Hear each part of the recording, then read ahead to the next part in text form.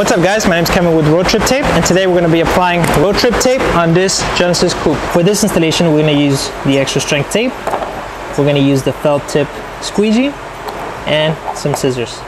We recommend picking up a felt tip squeegee just because when you're applying the tape, this helps eliminate all the air bubbles that will get trapped in between and gives it a nice seamless look. Pick one up, available on our website. When choosing your road trip tape, we have two kinds. We have the regular strength and extra strength. What is the difference between regular and extra strength? It's just the adhesive. If you look at it, you see one is a little bit more yellow than the other, and that's because it has more adhesive than the other one. This one was engineered for dipped cars like this one, wrapped cars, cars that just been freshly waxed or ceramic coated. Regular strength is for regular cars.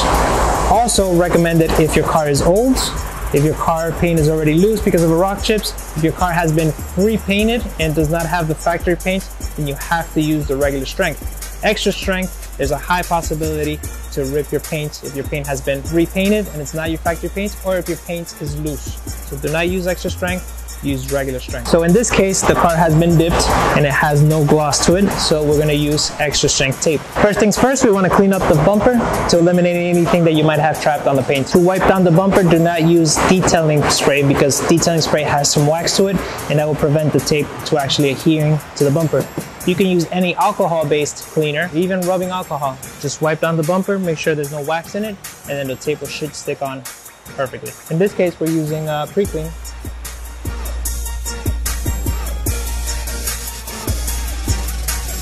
Once the car is all wiped down, get your felt tip squeegee, some scissors, and your tape, and you're ready to apply.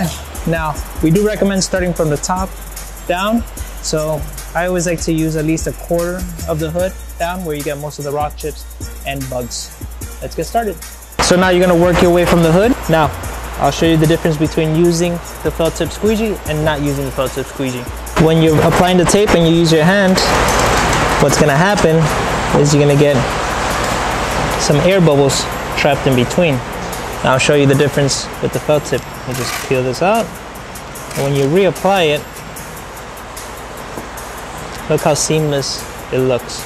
So that's why I always recommend pick this up on the website when you're purchasing your kit. Another trick when applying the tape is not to stretch it and apply it, because once you stretch it and you leave it in the sun, it's going to try to go back to its original form, and when it does, it's going to start coming off the car. So the best thing to do is just let it relax and let the felt tip just laying it down like so. Relax and just do it. Do not stretch it.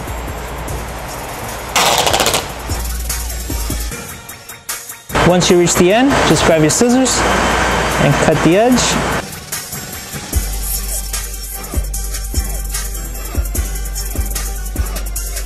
Since road trip tape is clear, you can actually use it on your headlights to prevent all the bugs that are attracted during the night rides to your light.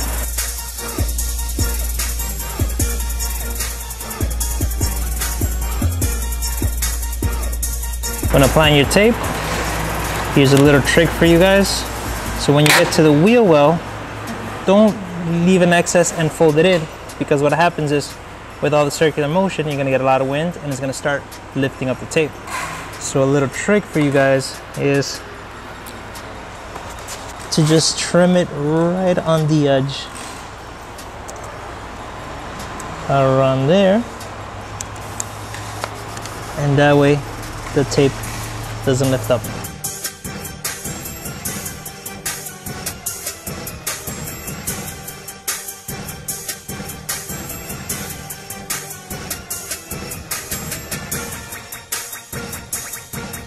So here's a little trick that I do. When you get to the end, instead of folding the tape down, what you do is just cut around the edge.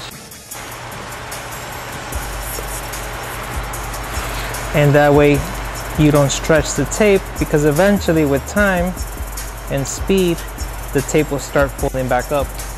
The same thing in this corner. So instead of folding it down and eventually the tape lifting up within a few miles in the speed, what you do is just trim this right here, and that will help the tape stay there the whole ride. Thanks again for watching this video. If you have any questions or concerns, please comment below. Please check us out on Instagram and Facebook. It's at roadtriptape.com. Thanks again.